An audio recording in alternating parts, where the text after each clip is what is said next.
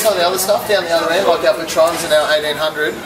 It's been aged for, you know, sort of 6 months and onwards, so it really gets some good character about it. And they say that a good tequila is like a good scotch.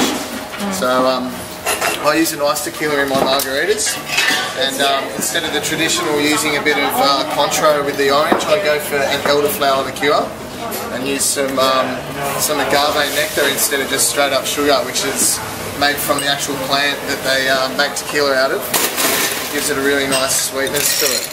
So, I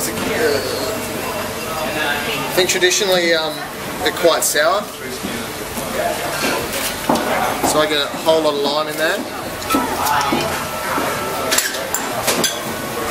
Some people like to have them sweet, so you just obviously, I ask people, do you like it sweet or sour? Tap more sugar in. My handy little squeezer. Have a bit of lemon in there.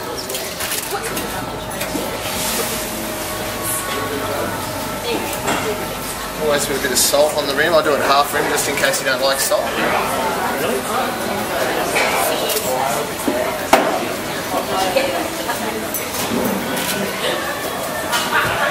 And use a nice tequila.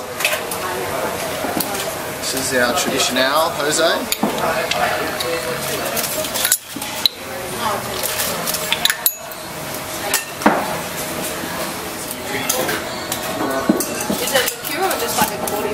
No, it's a liqueur. Liqueur under 30%. It's a liqueur. I love the bottle. Yeah, it's great. Yeah. I've been trying to get one at home for a water bottle, but someone keeps throwing out the lids on me. So, saying that I can keep that lid.